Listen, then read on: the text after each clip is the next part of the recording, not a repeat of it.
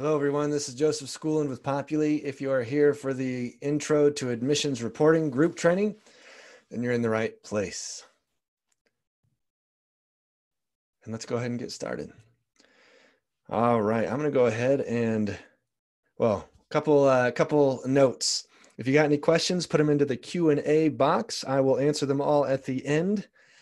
And it's just a real easy way for me to process those. The chat questions can sometimes get lost. So if you have a question, put it in the Q&A. And it's okay if you put it in the Q&A sometime, whenever you want. As soon as you have the question, write it down, shoot it in. But I probably won't get to the question until the very end unless it happens to come across my radar and it seems to make sense to answer it then. I'll go ahead and share my screen. You should be able to see my screen. You should be able to hear my voice. Hopefully you can hear my voice and everything is good to go. Let's go ahead and log into Populi. And I'm using a login that can see everything in Populi. If you're just in admissions, then you'll probably only be able to see this little admissions tab. And that's okay. So you can kind of see what's possible, even if it might not show up on your particular Populi. Real quick before we begin, we're going to be covering a lot of stuff. So I always like to let people know where they can get help if they're stuck on something. And that is right up here in the top right corner. We've got a help button. If you're the type who likes to research on your own, go ahead and click search the knowledge base. If you want to reach out to one of our support staff, and we love hearing from you guys. So please reach out to us as soon as you have a question. Don't wait. Don't beat your head against the wall for 3 hours and then finally ask us. We'd love to hear you sooner than later. Just click open a support request and you can reach out to us. If you want to view those requests, you can do that here. We'll also send them to your email so you can see them there. If you want to make a feature request, you can do that here. If you want to visit our user forum, you can do that here. We also do phone support. In fact, we do phone and email support for all staff and faculty, and then email only support for students. Our hours are Monday through Friday, 6 a.m. to 5 p.m. Pacific time.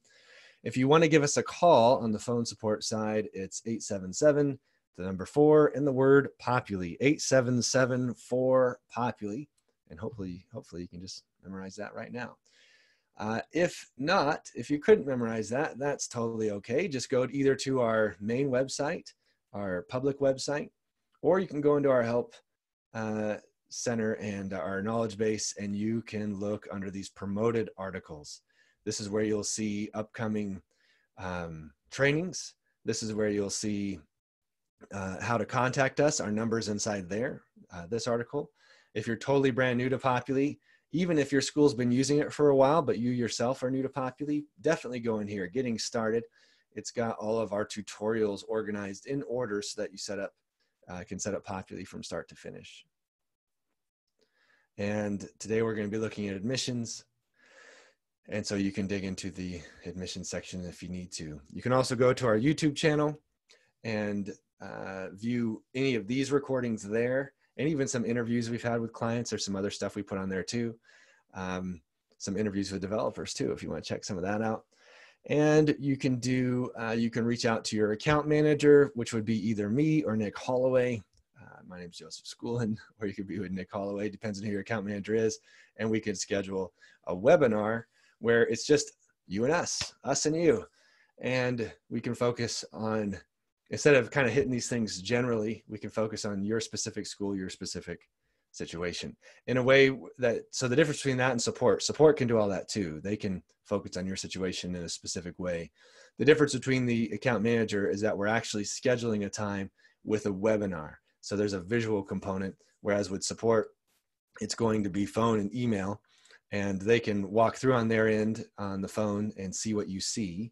And they can also send you screenshots. So there's some things where you guys can see what each other sees. But if you like the webinar thing and want to just go through it, set aside an hour or 30 minutes, reach out to your account manager. Those are all the different ways to find help. Let's jump in to admissions reporting. The very first thing you should note is we got a little dashboard here. This is handy in just seeing what's going on. It's more, I woke up in the morning, I'm looking at the news, looking at the admissions news for the day. I'm seeing dates and times and representatives and what they might have done Joseph School and add a communication plan to a new inquiry named here. I can filter down and say, yeah, you know what, all I care about is new applications coming in, or people who've started application and what those statuses are. I can also drill in on one of my representatives and see that activity for a particular representative. I can see my neighboring representative too. All representatives can see what everyone else is doing. So I could jump over to Randy Registrar and see what he's doing, and he's not doing anything. So this is a real quick, it's not so much for getting down to the deep, deep into the data.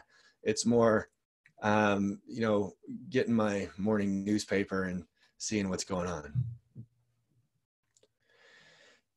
Let's take a look at leads. Leads are your people in admissions. They're all the people who you're tracking. And a lead is going to be walked through 7 different statuses. This first status is going to be prospect. If I add a lead right here, they'll automatically get the status of prospect. If they come through my website as an inquiry, they'll automatically get the status inquiry. Or if they already were a prospect in my system, they'll be switched to inquiry. Once they start an application, they'll get this. Once they complete it, they'll get this. Once you accept their application, they'll get this one. If you want, you can go in and confirm them after they say they're going to show up. That's more of a manual thing. And then finally, you can have them automatically be switched to enrolled once they are enrolled in a course in academics. Just so you know, this is one you have to turn on, the enrolled status. And you do that over here in settings, other settings, right here. Automatically mark my leads enrolled when they enroll in any term. That's what most people do. Some people like to be more strict and say only if they enroll in the term they said they were going to enroll in. Then it will automatically switch it over to enrolled. Make leads inactive when they enroll in any term, or some folks, again, prefer that target term to be an important thing. I think most people are probably doing any term, but you can choose if you want to be a little more strict. What this does is it essentially marks their status as enrolled and their status as a lead as an active, so that they're not going to show up first on your list. By default, active equals yes is what shows up here. All of these are active. They got the check marks. Once they become inactive, then I have to search for them by going into active is no. And then I can look up all my inactive leads. So I can still look them up, but they're not going to come up front and center for me when I go sort through my leads. So that's a real handy thing. If you've got 3,000 leads or 10,000 leads all the way back to 5 years ago, you probably don't have those settings set up right, and no one is ever getting marked inactive. And so everyone's just getting thrown into this giant haystack, and you're digging through trying to find those needles. So make sure those settings get right. If it is really crazy, like 10,000 leads, like some big number, and you have some criteria you can give us, like, well, everybody who has ever taken a course from us, make them inactive on the admission side. Or if you have some kind of criteria you can give to our support, as long as it's big, then you can, if it's only 3 people who need to be switched, then just do that by hand. But if it's 100 or 200 or 10,000, then definitely ask us to help you. All right, so why am I here? I am here because I want you to understand what leads are and how they relate to the rest of admissions and how to report on them. And the first thing we're going to look at is the filter. Now, it doesn't matter what part of Populi you use, whether it's academics or financial or admissions, the filter is probably one of the most important things to learn and understand. And you got to kind of get your analytical brain working to make it work. But right now we've got match all of these conditions. In fact, actually, let's just go ahead and reset the filter. So now I have no restrictions, and I've got 309 results. Some of them are active, some of them are inactive, doesn't matter. Some of them might have an enrolled status, doesn't matter. I've got them all showing here. And so now this is what it does by default, is it's going to show me my people who I'm representative for. So we can go ahead and add that. Everyone who Joseph Schoolin's a representative for, hit apply. Now we're down to 19. Now let's say I want to filter down by all my leads who are active. Active equals yes. Again, this is going to be a default, but we're just working this out. Okay, now we're down to 13 results. And then I want to say anyone's status who is Application started. Now we're down to 4. I could even go to say anyone who's interested in being a part of our undergrad program. Now we're down to 2. Notice how I'm being real strict on this. I'm saying match all. So all means I'm essentially putting little ands in between all this. It has to be representative is Joseph School and active equals yes, and status is the application started, and the program is undergrad. Let's say I did this instead though. I said representative is Joseph School and active equals yes, and I add a new conditions box. And here I don't want to be so strict as to say everybody needs to be application started. Maybe I want status to be they're either started or completed. And instead of matching all, which puts ands, I'm going to do an any, which essentially puts or. So notice now I've got both application started statuses and the application completed statuses. So here, these two have to be met because it matches all. It will only show me people who I'm representative for and they are active. But this one could be either or because it's an any. So here, show me anyone out of this list who either has the application started status or the application completed status. So you can build out 2 of these bubbles and do some alls and some any's to kind of drill in on what you need. Again, you're going to need to get your analytical brain working to make this work, or have someone on your staff help you, or reach out to our support team and say, I'm trying to get this data. Can you help me? And those will all be ways, all legitimate ways to get the data you need. Once I've built my filter, then I'll have 2 buttons up here. One is save. Here I can now save test filter. If I just want it to be visible to me, that's fine. If you check this box, then anyone else who has the admissions role can also use this filter too. Most of the schools I talk to, usually they allow all staff users to see it because they're just kind of on a team and doing everything together. So I'll go ahead and check that so that it will share. And once I hit save, now I've got this filter saved. Because I'm looking at this particular filter, then it shows me, oh, I'm looking at test filter. That's what I named it. And if I need to edit it, I can update it by deleting it, giving it a new name. If I add a new criteria, let's say,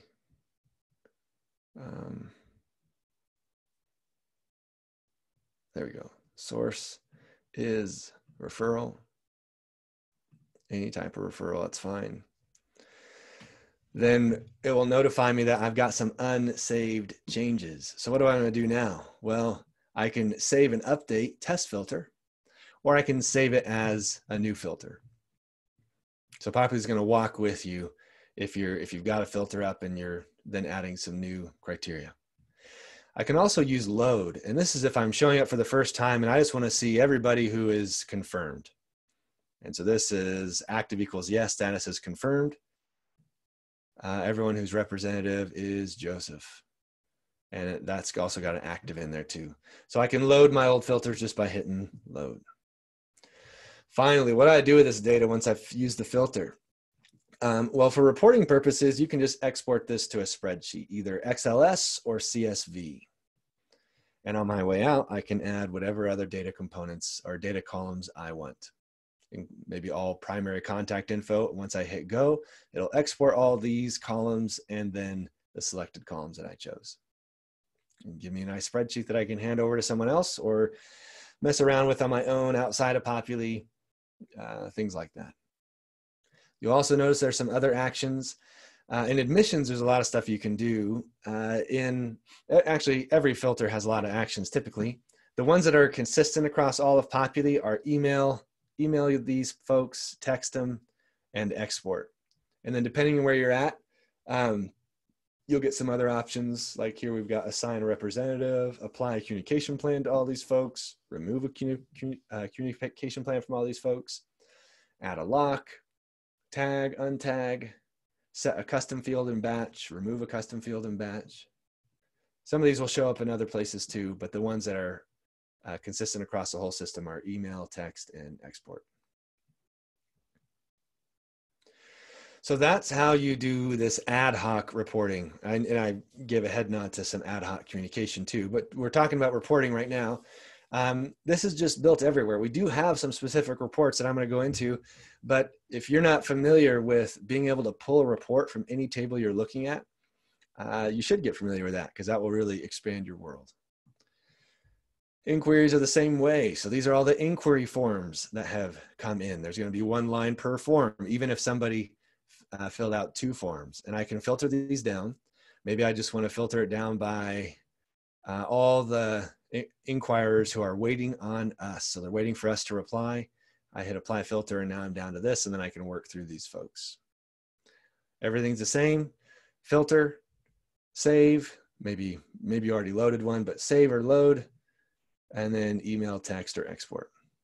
And then same with applications. Maybe here, I want to filter down everyone who's 90% or completed or better, but they're still in progress and their applicant activity is no activity for the last 6 days. Those are all filters that we have inside here.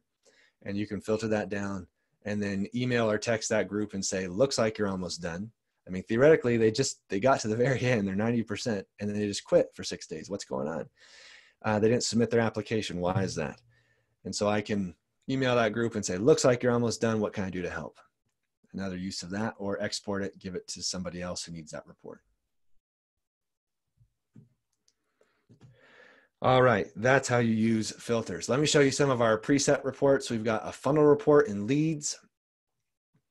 The way this works is you choose a date range. And typically folks will just choose their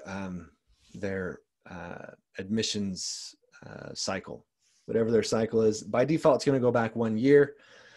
You could save one that's for whatever your current admission cycle is and have it only go back to that date. I can add some other components, what program they're hoping to do, what degree, what source they came through, and see how that changes my funnel. I could even export each one individually and show a different funnel for each source type to see which of my sources are most successful. And this is how you read these numbers. So we have these built-in 7 statuses, and we're just going to show how it moves through. So I'm going to start here. We've got 4 who entered as a prospect during this date range. And then 1 of those 4 continued on, and 3 did not continue on. And that's just during whatever date range I've got here. So I might back this up and choose a different date range, and these numbers might change a little bit. But I'm just looking to see within that date range, which of those 4 moved on and how many didn't. We say lost, but that doesn't mean that they're permanently lost. It just means they have not moved forward within the date range. They might move forward tomorrow because that's outside of this date range, and that's good. So they're not lost, like forever lost. It just means they didn't move forward. Then if we look at the next line, we can see how many entered here. We have 0 who entered as inquiries, but we do have a total of 1. So why would we have 1 if 0 entered? Well, that's because of the one who continued from the previous status. So we had 4 total here. 1 of them continued on. There we've got it, an inquirer. And out of that 1 of those continued on. So that's good. And so we've got a new total 50. Well, what does that make made up of? That's the 1 who continued from inquiry and then the 50 who entered. Now, in a more realistic situation, you're going to see more of a top heavy funnel probably, and it will move down and get smaller and smaller. Why? The reason I've got this wonky one is because it's goofy demo data, and I do experiments with this and I show people stuff, and usually what people want to see is an application. And so I start an application from an applicant's point of view. I do that way more than starting an inquiry from an inquirer's point of view, or just entering a prospect. So I've got this big number right here because that's just how I happen to use it. You probably won't see it that way. You'll probably see a larger number in prospects, a little bit smaller than that in inquiry, a little bit smaller here, all the way down until you have a more concise number in enrolled. Now, out of these 51, the 50 who entered and the one who continued from inquiry, we only have 7 who moved on. None of them entered in here, and so we've only got 7. None of them, and then 7 of those moved on. We've got 7 here that are total for accepted because none entered. It's just the ones who moved on. One of those moved on, so now we've got 1 confirmed. One of those moved on, and with the 7 entered, again, don't know why that would be the case, probably because of wonky data stuff I'm doing. But we've got a total of 8, 1 from the previous one, and 7 here. Now, if you're looking at this and it looks wonky on your side too, maybe because you've had some turnover and different admissions folks were using this in different ways, and so you're not sure what's going on with this data, you can click this button here, show the underlying data used to generate this report. And you'll be able to see all 7 statuses across the top, and then a date for each one with each lead who's counted up here. And if you want to mess around with that in a spreadsheet, you can export those numbers. That's what we call our funnel report. Inquiries don't have any special reporting except for the filter. Applications do have a couple special reporting tools. The main one is fields. And this is where I can focus on the fields within applications. Right now, my default is applications whose status are in progress or submitted. So these are not accepted folks. It's just people who I'm working on. And I want to see, maybe I just say I want to see all in progress fields. And out of my in progress fields, I want to see the field, let's see, birth date on our application. And I want to see that everyone who has not answered that field, so that answered equals no. Apply filter. I've got an any up here. See, that'll get you. Well, I want to do all to have it be all of these. Good, so now I can see the birth date field for every single person. See the application name, the current status, and I can see, because I said answered is no, I can see the answer is blank. If I wanted to see answered equals yes, which I don't know if I have any of those in this system, let's see. I've got one with a birth date in here, so I could see a list of all those answers. And same thing, I can save and load and so on. I can export this data. What's the point of this? Well, the reason you would use this is because let's say you have noticed that you've got one field that always holds things up. And so you like to come in here and check how many people aren't answering that particular field, or how many people have answered that field. Because if they've answered that field, they're probably well on their way. So that might be one example where you'd use this. We also have questions. So these are on the application. The applicant can click ask a question, and that will send a question to the admissions team. That's where this shows up. And we can filter these by waiting on them, waiting on us, or solved, and some other ways. All right, we're coming in for a landing here. We also have an activity feed on individual student accounts. So I can go to an individual student and I say, I called Simon and we talked about whatever, and it will record the date and time and who left that note. I can also adjust its visibility. Right now, my default visibility is staff. Any email sent from the system will also go here. Any text message sent from the system will go here. If I generate a letter in communications, it will go here. If I upload a file by clicking this right here or dragging and dropping, it will go in the feed. If I check off a to-do, it will go in the activity feed. And so I can kind of keep track of, this isn't very strict reporting. This again is more kind of like I get up in the morning and I'm looking at the newspaper and just seeing what's going on. I can jump in on the student and see a running history of who's talked to them, who's left notes, who's checked off to-dos, who sent emails to them, and so on. Or I could drill on a particular person. I could even go as far as to say, show me all the changes for this person.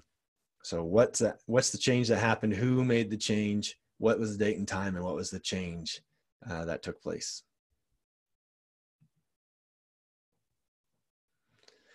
I can also apply communication plans for to-dos, add to-dos right here. And then after I've added to-dos, I can do a little bit of reporting on those right here on my homepage under to-dos.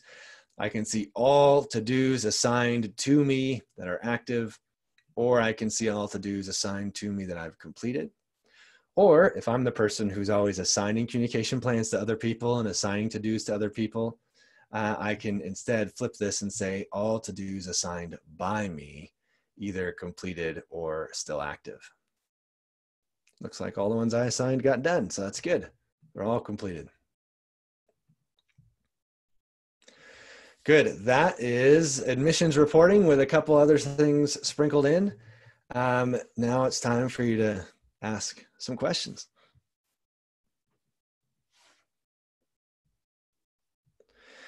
Mary Neal asks, how would you set a filter to report how long it takes for prospects and inquiries to become enrolled?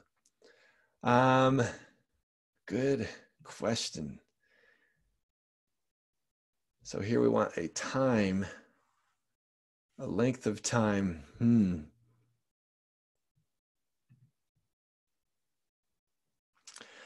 So I don't know. So this would be a good question to fire to support. If I can't figure it out, always ask support, get a second opinion.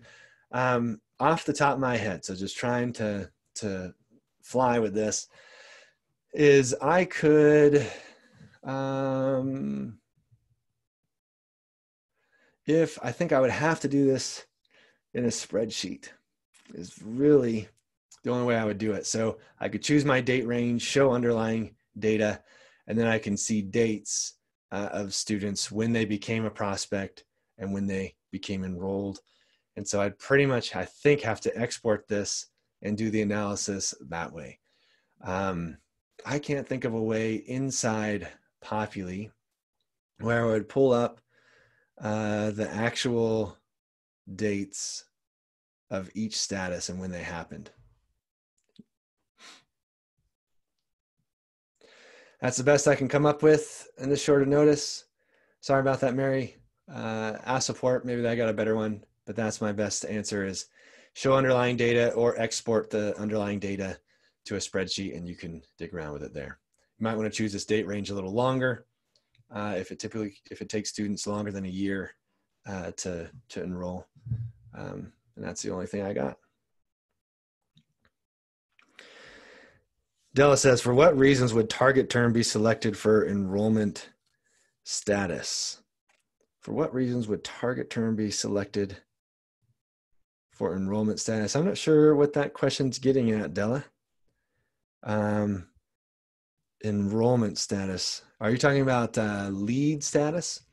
So for lead status, these terms are their target term and they have nothing to do with the statuses.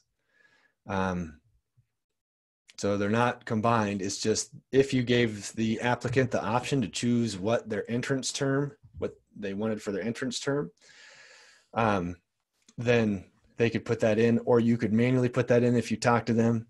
And that's where this has come from, is this is the term that Donald wants to start classes. This is all old data, of course, because this is a demo college.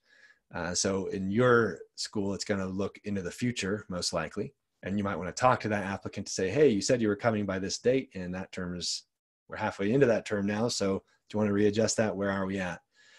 But the enrollment status, or lead status is what it's called, has no connection with the entrance term. It's just the student needs to get through all 7 lead statuses before they can actually enroll, the 7th one being enrolled. And so they need to get that done to be able to make that deadline of that entrance term.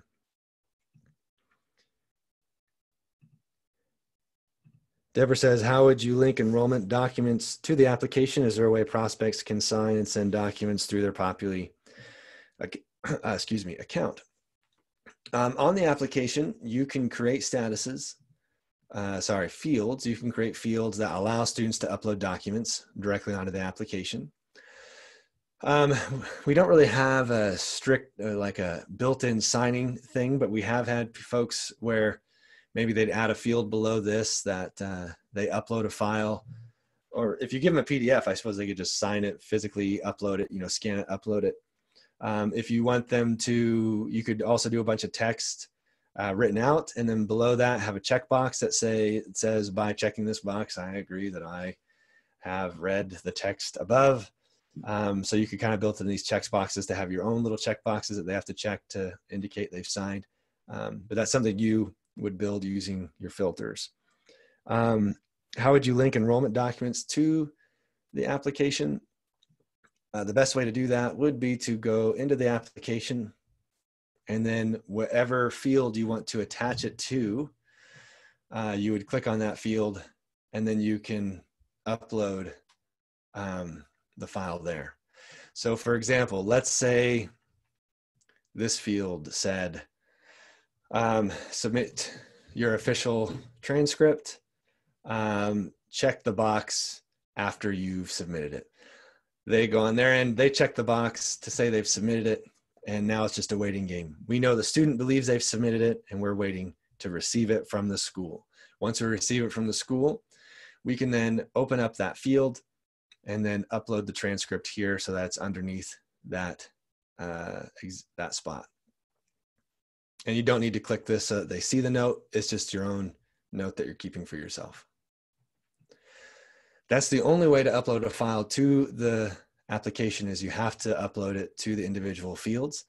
Oh, sorry, that's not the only way. There is a place right here called Notes and Files, and I can add a note or upload a file right here so it stays within the application. So there's a spot over here where I can just add whatever I want, type out notes or add files, and that's really flexible. And then the final spot is if I don't want to add it to the application itself, but I want to add it to the student's admissions tab, then I can build a custom field that maybe has a file that I can upload. Like I built one, this one called transcript, and I can upload a file to it and hit save, and it will rest here instead of on the application. So hopefully that helps. You can upload files to individual fields. You can go over here to Notes and Files to upload them to the application in general, or you can upload them to the profile under admissions by building a custom field that takes a file. Della, versus just enrollment status being assigned for any term versus their entrance term. Oh, I see what you're saying. I gotcha. What's the difference between these settings over here? So what this means is if they enroll in their target term, that's their entrance term. So their entrance term is the term that they said they were going to show up, or it's the term that you put in saying they were going to show up. You can do it yourself, or you can have them do it depending on how you set up your application. So for example, let's say we'll use traditional terms. I know there are a lot of folks who don't use traditional terms these days, but let's use a traditional term. They say they're coming this fall. That's their target term because they said they were going to come this fall. That's their entrance term. That's their target term. And now let's say they enroll in summer. Well, then Populi will not switch their enrollment status or their inactive leads if these were target term, because they registered for a term that was different than their target term. It was earlier, that's awesome, but it was different than their target term. Or let's say they waited till after fall and didn't go until spring. Again, it won't automatically switch because it was different than the term that they said they were going to show. Some schools are strict about that, and they want to make sure they're tracking that they showed up when they said they were going to. This one is any term, then that means in that example, even if their target term is fall and they said they were coming in the fall, if they came in summer, then we'd switch it then because it doesn't matter. It's any term. If they came in fall, we'd switch it. If they came in spring, they'd switch it. That's the difference between those two fields. Any other questions?